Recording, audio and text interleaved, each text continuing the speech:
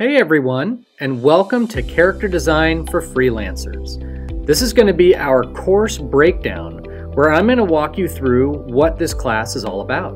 Our course format is going to be a little bit different each week than previous courses you may have taken with me here at CGMA.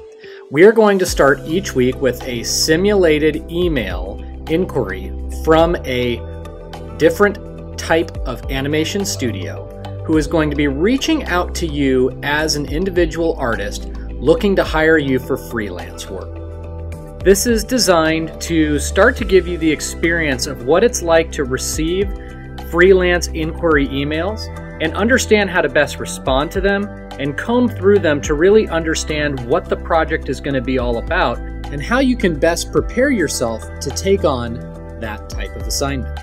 We're going to follow that up each week with a different creative brief that's basically going to launch you on the assignment at hand and go in depth in terms of things to consider during that assignment. Some of those things you're going to have to consider and be mindful of are specific references and styles that each week's client is going to have you designing in. That's going to be really, really important because as a freelance character designer, so much of what you are going to be doing out there professionally is working in and matching different artistic styles.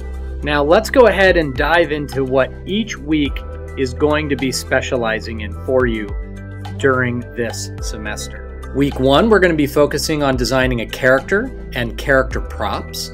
Week 2, we're going to shift our focus to designing in color. Week 3, we're going to be designing a 2D character project. Week 4, working in a children's book illustrated style.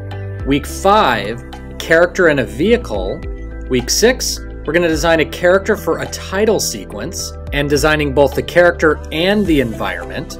Week 7, we're going to be focusing on designing character reuse. And finally, in week 8, we're going to be designing a 3D character project.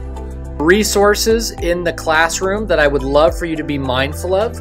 One of them being lecture handouts, which provide additional information each week based off of what was covered in the lecture. A weekly source of inspiration in the form of our Designer of the Week, which is going to introduce you to different designers that I like and find inspiring.